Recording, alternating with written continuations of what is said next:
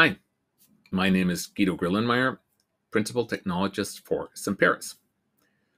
What if I told you you could discover AD vulnerabilities and risky configurations in hybrid environments before attackers do? With Directory Services Protector, you can minimize the attack surface by constantly analyzing your Active Directory forest and Azure AD tenant configuration for security vulnerabilities and changes that represent possible indicators of compromise.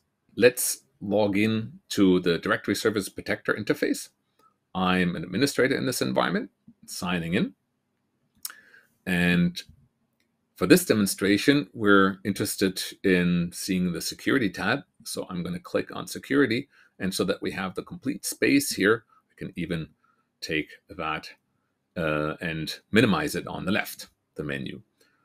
Now we basically see a dashboard that gives you an overview of your complete security posture of your identity systems.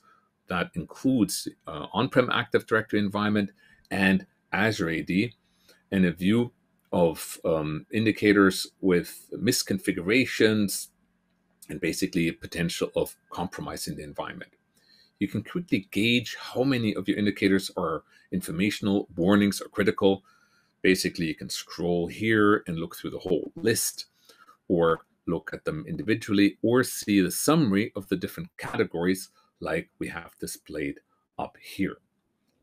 The indicators are regularly updated and can be automatically integrated into your DSP instance as new indicators are discovered and developed by our research team. For instance, in this environment, I have an indicator that warns us of permission changes on the admin SD holder object. Now that object is a critical object because it determines the permissions of all of your most critical accounts, domain admins, enterprise admins, etc. So if somebody mucks around with it, it's a hint that potentially an intruder is trying to persist in your environment. We can also see that the printer spooler service is still enabled on some of the DCs in this environment. And that's another easy way that intruders could leverage and compromise your domain controllers by utilizing the printer nightmare bug or other weaknesses to compromise your environment. Finally, we actually see here, let me scroll up a bit, dangerous user rights granted by a group policy. And when I click into this, as I could with any other indicator, I actually see the details and the description of what this indicator is actually about, the likelihood of attack that somebody could utilize, the risks that we are showing here.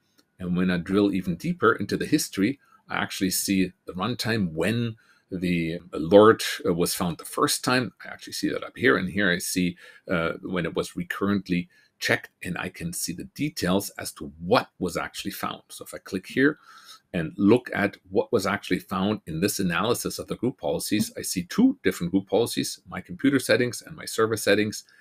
And in the one policy, the backup privileges privilege is assigned to domain users, certainly nothing that you want to have for your domain users. And then there is individual accounts that are assigned the SETCB privilege to my server settings. Policy that is assigned to a particular OU in my environment. Now, this is a policy that grants those users to act as part of the operating system. So it's definitely something that you would want to act on and clear out of the environment to increase your security again. As you can see, DSP provides a very simple way to get prioritized, action-oriented guidance from a community of AD security threat researchers, which allows you to reduce your attack surface to stay ahead of the ever-evolving threat landscape. For more information on the DSP solution I've just shown you, or any of our solutions, feel free to visit our website at semperis.com. Thanks.